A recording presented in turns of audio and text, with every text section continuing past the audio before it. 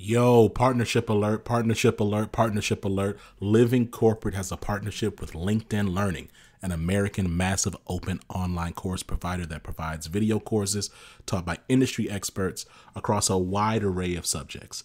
Now, the partnership is because Living Corporate has courses on LinkedIn Learning focused on diversity, equity, inclusion for leaders, career professionals, and anyone really looking to upskill themselves and be better allies. So make sure you check out our courses on LinkedIn Learning by clicking the link in the show notes.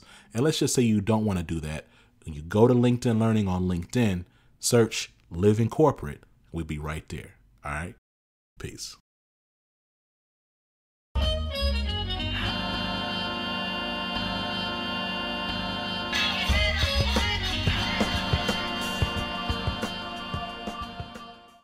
What's up, y'all? It's Zach with Living Corporate, and yo, happy Black History Month. Shout out to all the Black folks around the world, the African diaspora at large, as well as our American descendants of slavery. Shout out to us for being resilient, for being strong, for being brave, for being courageous, for being vulnerable, for being human.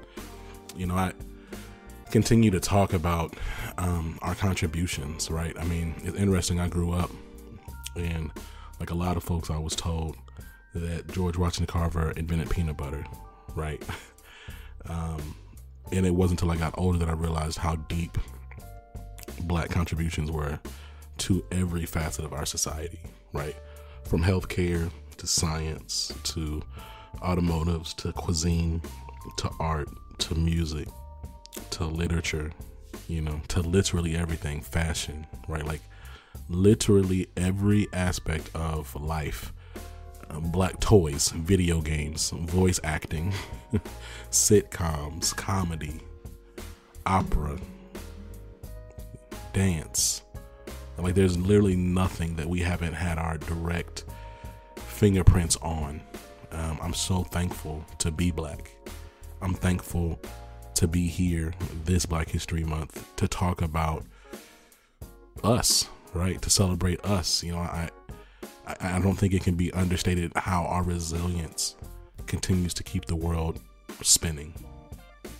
To that end, I'm really excited about the guest that we have for y'all today, Minda Harts. Minda Harts, you know, I love the fact that, you know, Minda was on the podcast way before she was big, right? Before she was a name. She was just on the pod talking about her book, her first book. And so we talk a bit about her journey. We talk about her experience. We talk about her perspective and the landscape as she sees it from a diversity, equity, inclusion perspective, particularly the experience of Black women. So we talk about that. And I just find our discussion so refreshing. You know, Minda's the homie, right? Like, I'm really excited about y'all checking out this conversation. And so before we get there, we're going to tap in with Tristan.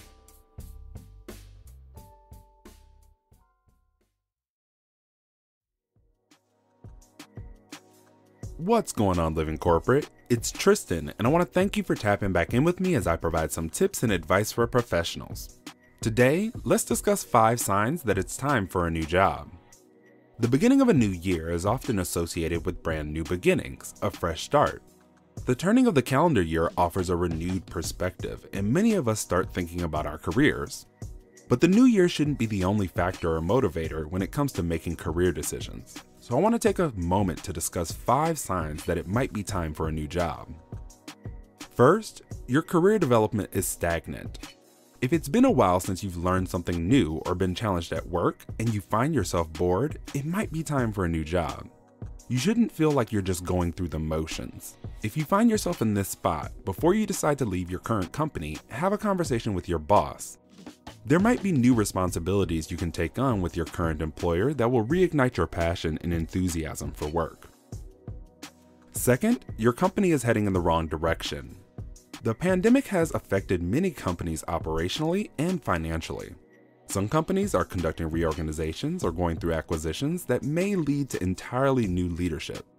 Other companies are changing their remote work policies, and some are just not doing well financially. Trust your intuition.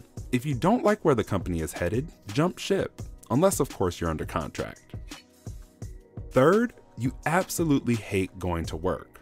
Now, don't get me wrong, I don't think you will be backflipping into work anywhere, but if work gives you anxiety and you dread going in, there's a problem. So, if your job negatively impacts your mental health and emotional well-being that much, you should probably find something new. Fourth, you're getting approached about new opportunities. Often the first thing that comes to mind when we talk about the search for a job is, what if I don't land any interviews or offers?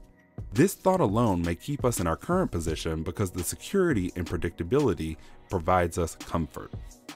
But the good news is that, according to the Society for Human Resources Management, we're in a candidate-driven market, which means that companies are competing to recruit talent.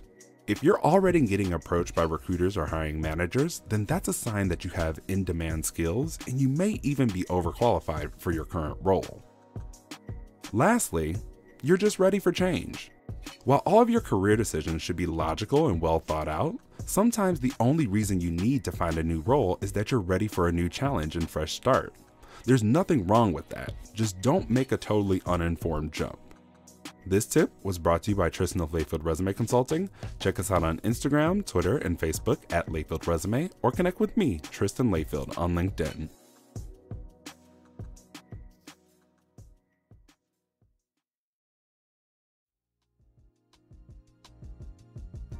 Minda, welcome back to the show. How's it going?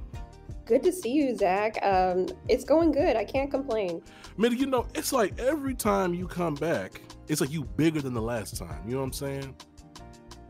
I feel like there's a Drake lyric in there somewhere for me. You kind of like, you low key kind of like that You Don't Know song by Jay-Z. It's like 1 million, 2 million, 3 million, 4. 16 months. I'm receiving that. Golly. I remember the first time you was on Living Corporate. Yeah, this was like right before you were like just trying to like get people to like check out Seat at the Table. Like it wasn't even like whatever, this is way before the verification sticker, you know what I mean? Yeah, way before, when I just wanted people to say like, hey, I'm waving the flag, like, look over here, like, check this out, but it is a blessing for sure. You a whole author now? Yes, I am. I'm leaning into that. It took me a while to accept that is a title of mine, a one title that I carry, and I'm proud of that work. So I own that title. Now, of course, we punch this in. I do the intro before we just this is the record. We just jump into the interview. But it's incredible because I knew, first of all, you've been that person for a minute, but the grill, like, let's talk about this grill. Like, what inspired the bottom grill, and like, what's the story behind that? Yeah, I think it's like a kid growing up in like the 80s and 90s. You love hip hop, right? At least many Black kids, right? And I always loved seeing my aunties with their gold in their mouth when I was growing up, because on my mom's side, they're from New Orleans. So all of my great aunts, they'd have like one gold like outline on one of their teeth when we'd go to like function. I'd be like, she's a bad chick, And so I always had this, like, I'm like, when I get her age, I'm going to get some gold. And then once I got their age, I was like, oh, can't wear gold to my corporate job, right? And then I just started to think about authenticity and how even when I was in college, Paul Wall and all of those grill songs, and I thought, it'd be kind of fun to tap into this thing that I've always wanted to get, and because now they're a little more fun than just that one gold tooth that my aunties used to have. So I thought, you know what, I'm gonna go for it, and I actually like it. It's a vibe, Zach. It's a vibe. You look great. You know what I'm saying? Thank you. I said, dang, this is a flex. When I saw, I was like, that is so dope. So now look, I'm interviewing you. It's the top of the year in 2022. Last year was like a lot of just a lot of stuff happened, right? Like it was frankly chaotic for a lot of different people. I'm curious, like what things became clear for Minda in 2021? Yeah, that's a good way to describe it. I mean, we see what we see on people's social pages, but 2021 was a hard year personally for me. I was dealing with a lot of like mental health issues, but what became really clear to me was um, that all of this is bigger than me, and what do I want to leave behind? Who's going to be a beneficiary of my courage? And I can't stop doing the work because I may not feel up to it today, right? Like our ancestors and our elders, they were tired all the time, but they knew that you and I would benefit from their work, right? And so what became really important to me was to double down on the things that I know are true, being a Black woman in the workplace, and be unapologetic about that, regardless. If people get with it, cool. If they don't, then this is not for them, and we're going to rock with those who are with the cause. You know, I think that like what your journey has continued to affirm for me is that there's so much work to do still um, in centering and amplifying Black and Brown women's experiences, and that the gap, of just the equity gap, is very, very, very broad, and that that the experiences of all women of color are not the same, right? That Black women have unique experiences. Hispanic, Latinx women have unique experience. South Asian women have unique experiences. I'm curious, like, have you had to, like, in this journey from a seat at the table to, to right within, like, have you had any type of like reminders that, hey, look, like, yes, women of color, but also like there are unique experiences for Black women? Like, has anything kind of refreshed you in that regard, that like, hey, actually all the experiences are not the same? Yeah, I have. You know, two things can be true at the same time. We can all be women in the workplace and experience that workplace very differently. And many of us can be oppressed, but again, our access to privilege is a little different than others. And when I wrote Right Within, I was really, really intentional to say I write for Black women, but also I know that there's not a lot of content and a lot of voices that are amplified in the way that mine might be right now. So I'm going to add women of color to this as well, because I want them to feel seen in the work that I do. But I speak from a Black woman's perspective. I speak culturally to Black women, but there are other women of color who feel a connection to Black women and to that marginalized experience. And so I want people to feel like they have a seat at my table. And I hope that the work that I'm doing and the work that you're doing and others will just show that there's work to do for all intersections, all areas of ethnicities. You know, it's curious, when you talk about your first book, the Seat at the Table, to Right Within, healing from how to heal from racial trauma in the workplace. Like, what was your journey in, like, in crafting and writing Right Within? Like, did you have to, did you talk to different mental health experts? Like, what did it look like? Did you have to go through any type of healing or therapy of your own? Like, talk to me about that journey to, like, really put that book together. Yeah, it's funny when I wrote the memo. I thought, okay, well, this was my first book, Zach. I thought this was going to be like it. I've said what I've said. And what I realized after that was that even though we've experienced these inequalities in the workplace, we still hold on to the trauma of those experiences.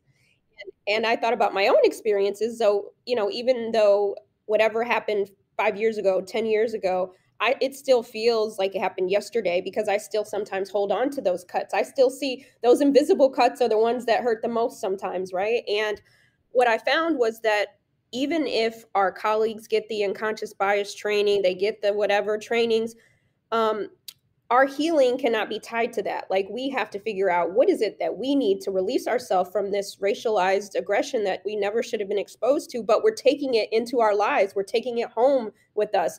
Our partners, our kids, the people we love, they get this wounded version of us, and we don't even know what the healthiest version of ourselves is. And when I was in corporate America, I started on that journey to healing. I started seeing a therapist, and I didn't realize that I was experiencing anxiety, depression, a host of other issues because of the work environment that I was in. I just thought it was me. I thought I was just going crazy, right? But it actually had to do with this environment, which was traumatic, and it was my body was reacting. And so I talked about my journey to healing. I'm not healed. I say healing is not a one-time event. It's a lifestyle. I commit to that practice every day.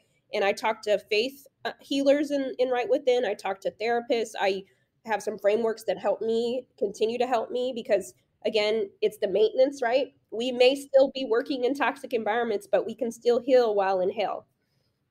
Ooh, come on now, heal while in hell.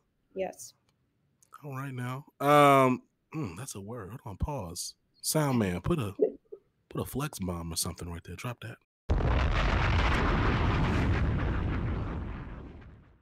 All right, you'll get that in post. It'll be great, man. You'll check it. So now let's talk a little bit about, this next book, right? You are more than magic. The Black and Brown Girls Guide. The Black and Brown Girls Guide to Finding Your Voice. Like, so it's interesting as I look at the books. It seems as if, like, your voice seems to grow bolder with each publication. And frankly, a bit more nuanced and even like intentional at the same time. Like, talk to me about the story behind this book, and it releases on April 5th, 2022. Put the link in the show notes so you can pre-order. But like, talk to me about the journey to write this particular book.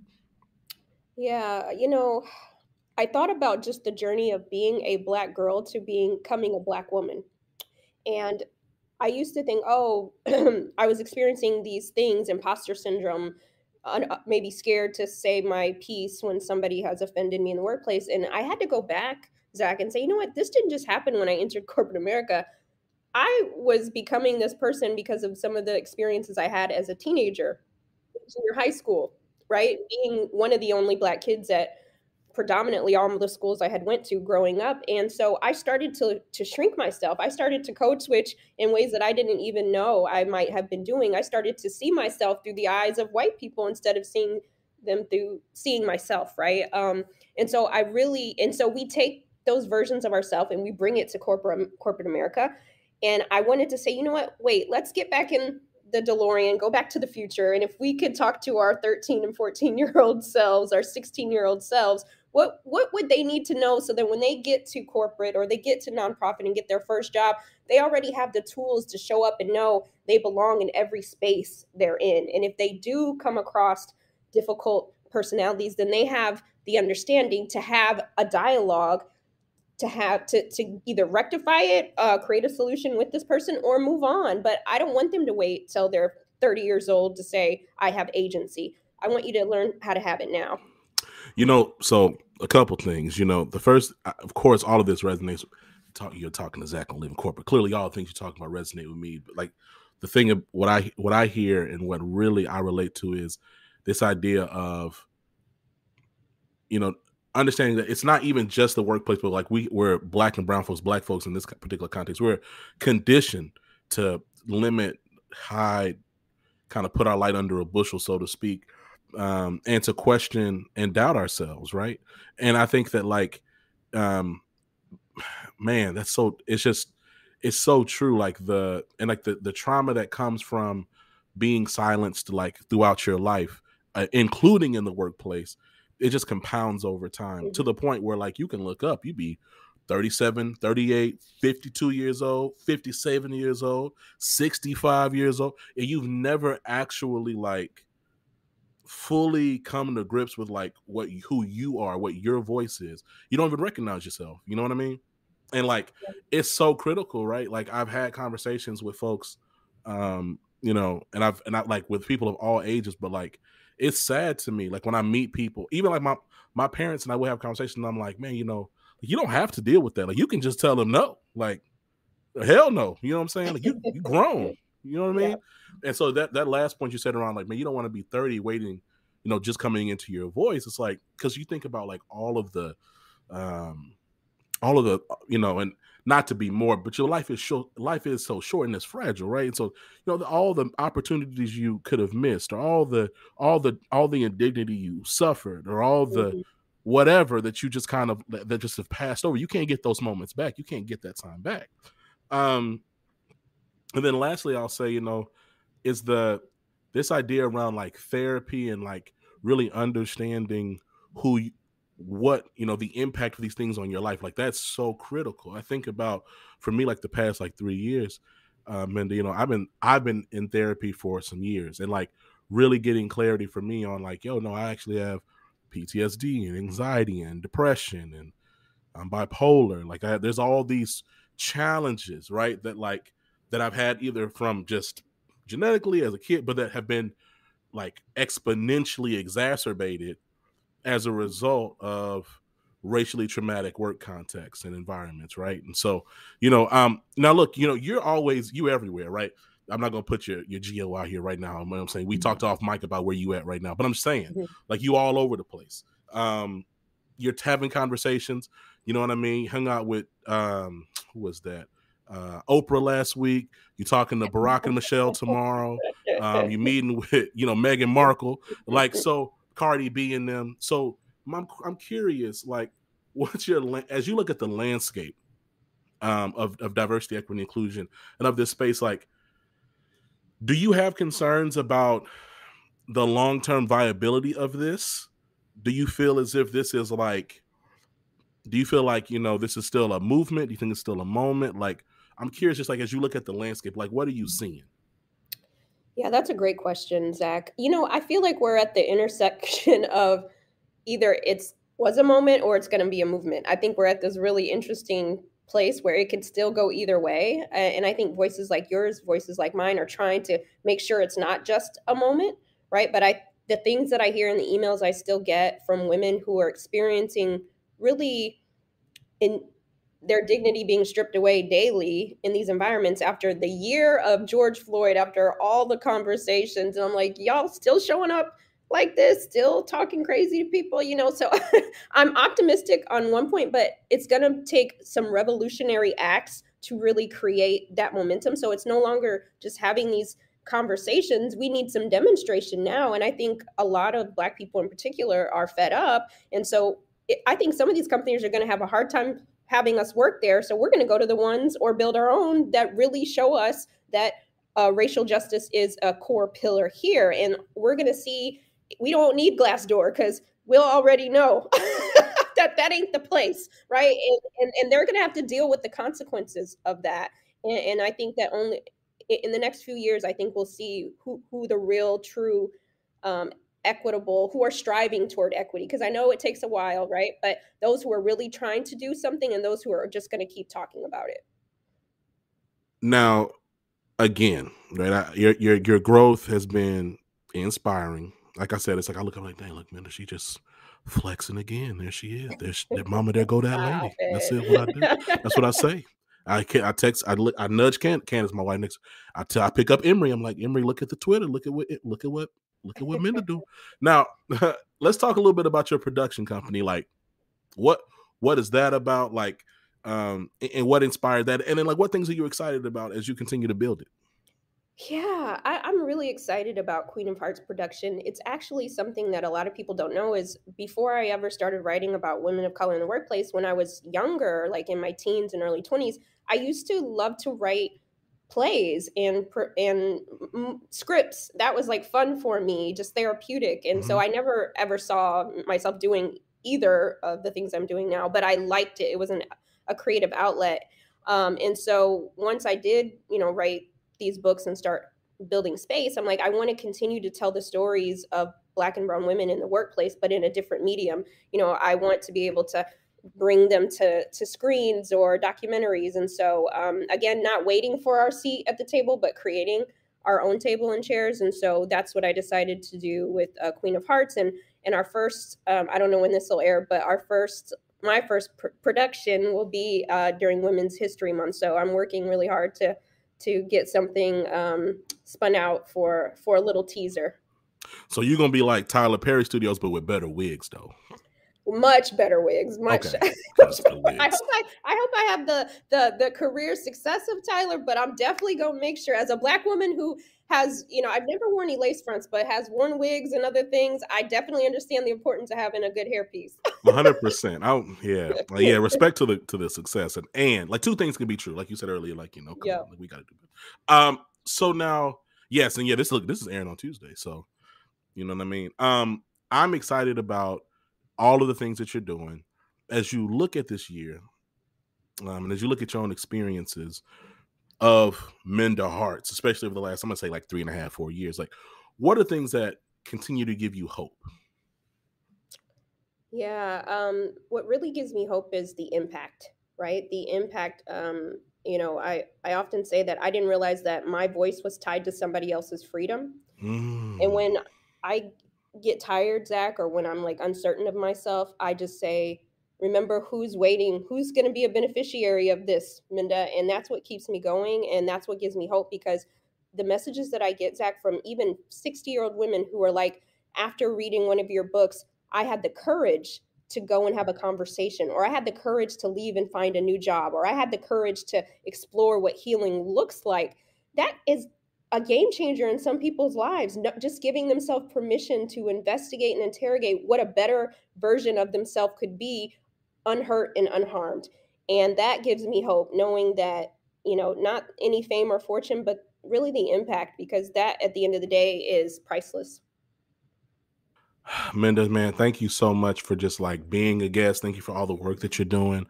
Y'all, make sure you check out all of Minda's work by clicking the link in the show notes. All right. I ain't gonna rattle off the billion different things you're doing. I'm gonna give you space though. Any parting words or shout outs before we let you go? Well, I just want to thank you for always pulling up and supporting me. I appreciate you as an ally, as a friend, and I am thinking of ways that I want to loop you into some of the things that I'm doing. I will follow up outside of that, but I truly appreciate your voice and your work and the way you show up.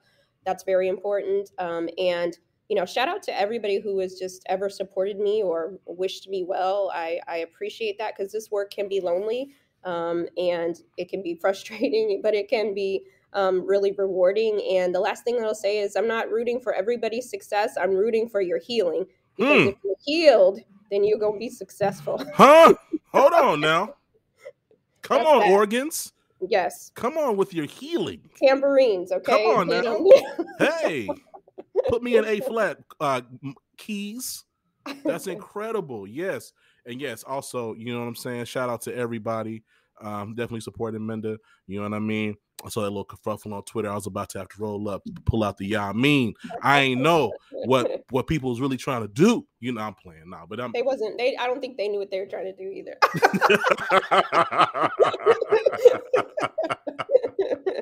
Oh man, Minda, talk to you soon. I'm looking forward to us connecting offline, and have a great week and take care of yourself. You too. Thank you so much. Peace.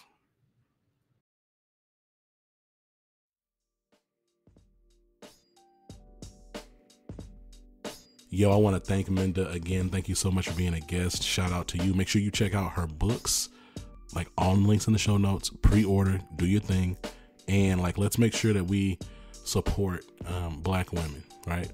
Like it's easy to kind of retweet, buy a book, you know what I'm saying? If you can, gift a book to somebody else, right? I'm excited about her work. I'm excited about her being a guest in the future as well. So look, this has been Zach with Living Corporate. Thank you so much for all your support. Make sure you check us out on Apple Podcasts. Give us 5 stars. Check out our merch. Check out our learning content on LinkedIn Learning. Until next time, y'all. Peace.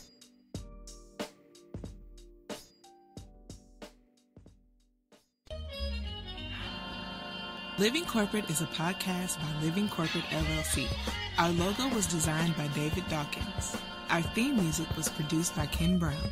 Additional music production by Antoine Franklin for Musical Elevation. Post-production is handled by Jeremy Jackson. Got a topic suggestion? Email us at livingcorporatepodcast@gmail.com. You can find us online on Twitter, Facebook, Instagram, and living-corporate.com. Thanks for listening. Stay tuned.